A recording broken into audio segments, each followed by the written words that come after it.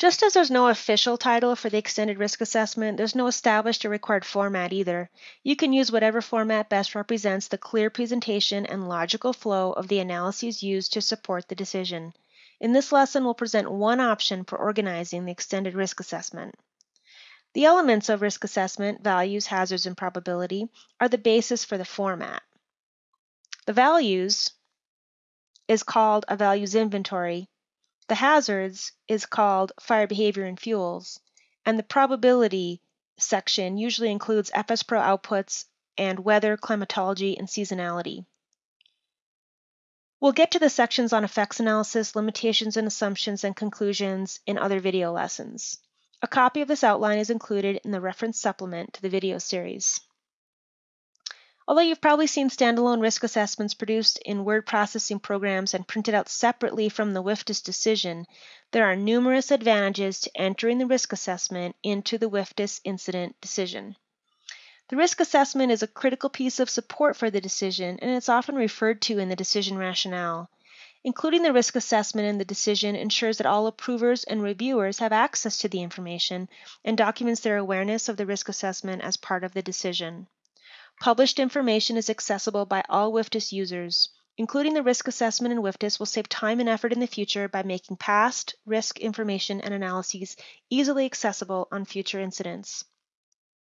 This lesson assumes the extended risk assessment is included in WFDIS for the incident, and additional resources for downloading the content into WFDIS are given in the reference supplement for this series of video lessons.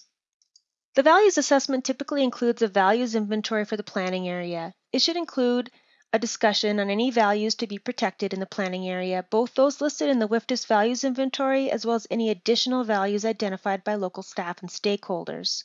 Examples of the type of information that can be used to quantify the values assessment include type and number of values, location of the value, owner or manager of the value, and significance of the value. For example, how important is it? The SOPL typically completes the values assessment. Effective methods for quantifying and organizing the values inventory include a values inventory table and use of the mapping tools in WFDIS. The fire behavior specialist is typically assigned responsibility for assessing the hazards element of the risk assessment. For the purpose of the extended risk assessment, it might be more universally understood to call the hazards portion, which deals primarily with fire intensity or potential intensity, the fire behavior and fuels section. For this assessment, we use fire behavior information such as fire intensity or flame length to characterize the hazard posed by the fire. Types of information typically needed to assess fire behavior and fuels for the extended risk assessment include fire behavior elements such as current and potential fire behavior for the incident, potential fire behavior near and around a specific value, resistance to control, and terrain effects on fire behavior. It also includes fuel elements such as the fuel models, live and dead fuel moistures, greenness of live fuels based on satellite imagery, vertical and horizontal fuel continuity, potential for extreme fire behavior such as active crown runs, long-range spotting, or high rates of spread, disease or insect-altered fuels, current fuels and fire behavior advisories, and information about the past, such as historical factors that have resulted in large fire growth or the characteristic fire regime. One of the primary responsibilities of the long-term fire behavior analyst is to determine the appropriate fire behavior modeling system to use for evaluating hazard based on the management concerns to be addressed, the time available for the analysis, the skill level needed to complete the analysis, the availability of the necessary data, the time and spatial scale of the question that is trying to be answered. Examples of decision support tools and resources that can be used to analyze these factors include fire behavior modeling systems such as FlamMap or WFDIS basic and short-term fire behavior, Farsight or WFDIS near-term fire behavior to analyze potential fire behavior within a given weather scenario. The models chosen must be applicable to the situation, and outputs need to be interpreted correctly to provide the pertinent information. The Predictive Services webpage, which has numerous products of completed analyses such as the National 7-Day Significant Fire Potential Outlook and predicted fuel moistures by predictive service areas. These are areas of similar climate based on statistical correlation of RAS data. The Predictive Services National 7-Day Significant Fire Potential Outlook is also available in the WFDS from links on the Situation and Intelligence Maps info tab. The National Fuel Moisture Database archives local fuel moisture sampling results from users all over the country, making current and historical data easily accessible. Observations and field reports from FOBs, FEMOs, division SUPs, Aerotech supervisors are all readily available and useful for ground truthing model results. Local experts such as the local unit's fire management officer, fire ecologists, silviculturists, and fuel specialists are all valuable resources for obtaining information on potential and past fire behavior. Land management planning documents, like the fire management plan, prescribed fire plans, these often have valuable information about local fuels. Documentation from previous wildfire incidents in the vicinity, such as fire progression maps, are useful for learning about historic fire behavior in the area. This list of sources of information on fire behavior and fuels is replicated in the resource supplement for this video series, including web links. At this time, the most effective quantitative probability analysis of a wildfire's potential spread is provided by the Fire Spread Probability Analysis in WFDS.